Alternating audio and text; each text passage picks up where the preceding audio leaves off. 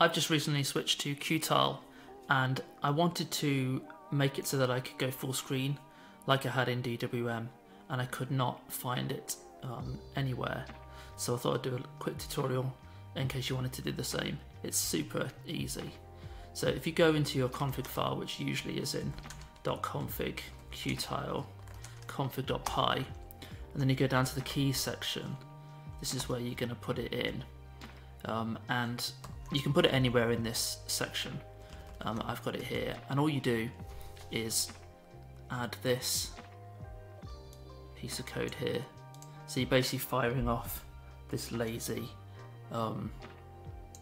helper object, and you're firing this method, and that's it. You can choose your key, so I've got mine set to mod, which is the Windows key, and then I had F for full screen, so just like in DWM. And that's it, that's all you need to do. Reload your config, which is usually like Windows, Control and R, and you are good to go.